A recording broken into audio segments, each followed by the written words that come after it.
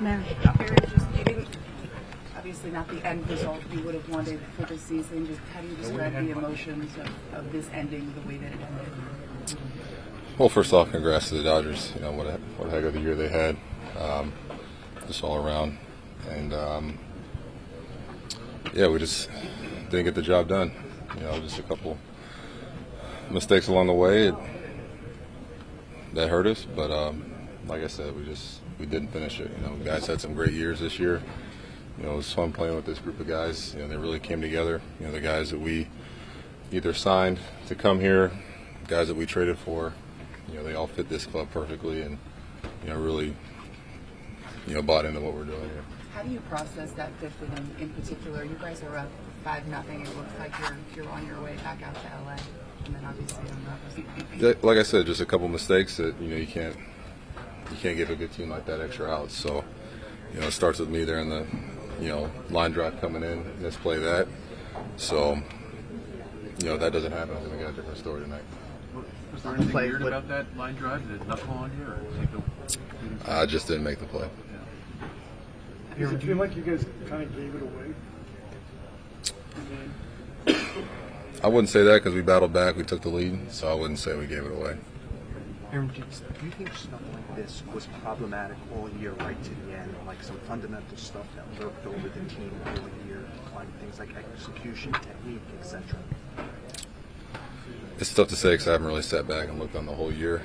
But I can go back. There's a couple games in the postseason where it was a base running mistake, or, you know, like I said, you give a team like the Dodgers 3 extra outs, they're going to capitalize on it. So, you know, but it comes back to me. You know, I'm getting that first play. I got to make the play, and, you know, probably the other two don't happen. Aaron, are you worried that this could be Soto's last game? You know, I haven't really thought about it. You know, I'm proud of the year that Juan had. You know, it was fun to come to work with him every single day. You know, just the work he puts in behind the scenes. You know, even when the guy was hitting 320, I'd see him hitting late after the games. If he had an offer, you know, he was showing up early doing work. You know, whatever he decides, whatever him and his family decide, he prays on it. You know, he's going to make the right decision for him and his family. And, you know, we were definitely lucky to have him here, and, you know, it would be great to keep playing with him because he's definitely a special player. What would be your message? I know it's not your decision, but knowing what you two accomplished this year and the way that you guys fit in a lineup together, how much do you want him back, and how much do you think this team needs him back? I think everybody in this room wants him back. Just like I said, just besides you can look at the stats and what he did on the field, I think it was the type of leader he is in this clubhouse. He just does a lot of the little things that people don't notice that truly make him one of the best players, if not the best player in the game. So, you know, I definitely enjoyed getting a chance to have a front row seat all season long, watching his at-bats, watching his approach, the way he would talk about certain pitchers and how they would attack him and what he's looking for. Man, he's a scientist up there, so it's definitely would love to see him in pinstripes for quite a long time. Juan said that hitting a home run in the World Series, not the result you wanted, but hitting the home run. Yeah, just trying to give us an early lead there. You know, especially when you got Garrett Cole on the mound and you give that guy a couple runs, you know, good things are going to happen. So, just trying to stay aggressive in my zone, and you know, happy to get those 2 runs, but wish we had added a couple more. Aaron, you've been through the free agency process before. Just what's your advice to Juan as he goes through it? Just enjoy the process. You know, very few times in your career do you get to pick.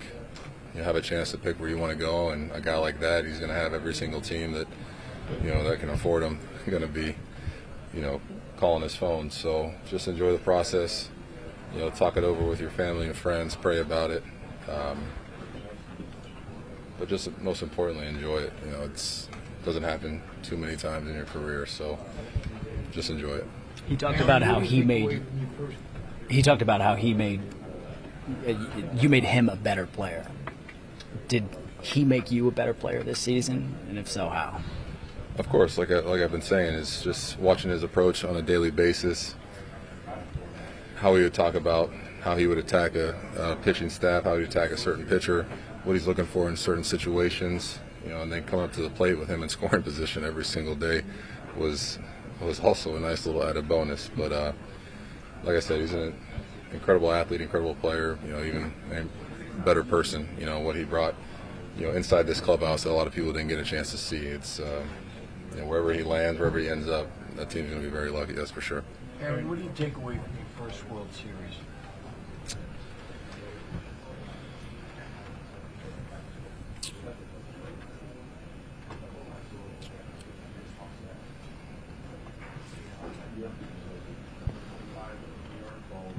A lot of different things, to be honest.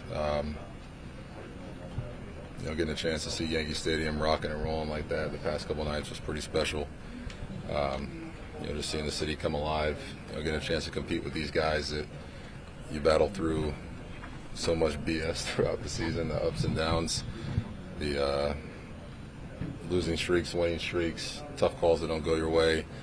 All for it to come to these final games like this. It was definitely a treat to get out there and compete with this group, but we got a special group in here. A lot of these young guys that getting their taste of postseason baseball for the first time and the success they had. Some big homers from Wellesley and good at bats. What Volpe did. All postseason long. Clark Schmidt coming up and have some great pitching performances for us. We got something special here, and I know this is only going to fuel a lot of guys, fuel me especially. So I want to be on the other side of it. That's for sure. Aaron, what message can you give to the fans who were a lot of there? near misses in the World Series, came really close a lot of times, finally got over the hump. What do you feel like you guys need to do to take that last step? Like I said, even you just go to this game and some mistakes. Some of the mistakes where you can't give teams like that extra outs. They're going to capitalize, and especially with their 1, 2, 3 top of their order. Those guys, they don't miss. You give them a chance with guys on base. You give them a chance to have a little bit of rally. They're gonna capitalize on that's for sure. So, like I said, just you got to limit the mistakes. That's about it right now. How do you do that? How do you eliminate mistakes? It seems like a thing that everyone wants to do, but it seems probably pretty hard to do. You just don't let it happen. I don't know. Okay. I don't have a good answer for you right now, but I got nothing for you right now. Aaron, to the fans who were there, spring training, opening day, all the way till the end, what can you tell them? To the fans, like I said, seeing Yankee Stadium the way it was rocking the past couple of days, seeing on the road, it didn't matter if it was a Tuesday game, wherever. Yankee fans showed up every single day. They showed up for us big time in the postseason. All the way from March 28th, whenever, till now. These fans showed up in number, always supported us, always had our back. Even when we weren't playing our best baseball, they were always there for us. So that's why they're the best fans in the world, and they definitely deserve a World Series championship, and we're going to bring that to them at some point. Aaron, you mentioned the mistakes. There's no good way to not win the World Series, but I wonder, is there a level of frustration because Game 1 in this game, without the mistakes, you probably control it? Yeah, that's what it comes down to. I think that's what it always comes down to is you limit those mistakes. You don't give your opponent a chance to breathe and, kind of have a sense of momentum.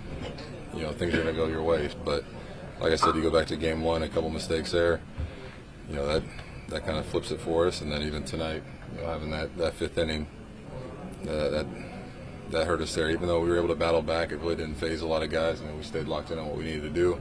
We just, you can't give a team like that extra outs like that. Was that an emotional game for yourself because of everything, diving catch, fifth inning, home run? There's just a lot that you were involved in.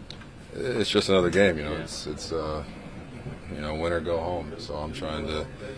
You got to lay it all on the line. I try to do that every single day, and especially a game like this. We're trying to make it to LA, so every game is emotional. Aaron, when you hit free agency, there was a draw to remain here, right? Do you think Juan has the same draw of the history of the Yankees and to be a Yankee? I think he got a little taste of the excitement here, the history here. What it truly means to be a Yankee. He fit every single category. Like I said, just on the field stuff, how he competes. Nobody better. But then also the intangibles off the field in this clubhouse, the type of leader he is. It's difficult coming to a new team. He spoke up many times in this clubhouse in meetings. He spoke up in our hitters' meetings. you know, it's little things like that that people don't see, but you know, this guy has no fear. You know, he wants to be a leader. He wants to be in the spotlight. He wants to have those big moments. So, and when you're a Yankee, you're going to be put in those situations. So, you know, I'd love to have him back, but you know, I'm gonna give him some time to think about it. You know, do what he needs to do with his family, and we'll see what happens. Do you get the sense he really enjoyed playing here? You know, you hope so. You know, you hope so. You know, he brought us a lot of joy. I think we brought him a lot of joy as well. But yeah, like I said, we were lucky to have him for this year. How long will this stay with you? You know, the play, the fifth inning, and obviously the falling short of the World Series. I think falling short in the World Series will stick with me until I die, probably. I think just like every other loss, you know, those things don't go away. You know, they're battle scars along the way, and you know, hopefully when my career is over, we got a lot of battle scars, but also a lot of victories along the way too. Aaron Boone in the press conference where he described feeling heartbroken, he was pretty emotional. So what does he bring that maybe we don't see from the outside of this team?